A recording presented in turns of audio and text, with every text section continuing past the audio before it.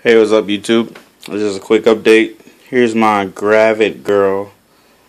Normal. I was breeding with Pastel Llama, Inchy Spider, and the Calico. She is going into her pre-lay shed right now.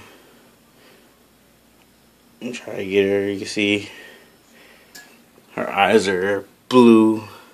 It's probably dark, but she's going into her pre-lay shed. So excited about that. Quick update on everybody else. I've yet to see any ovulations from the other girls. Some are back eating. But that same girl I just showed you, she went back on feed and still ovulated. So I'm still hopeful. Late season clutches, hopefully. But that's just a little quick update. Hope everybody's season's going good. Love seeing all the clutch videos and babies hatching out. Awesome time.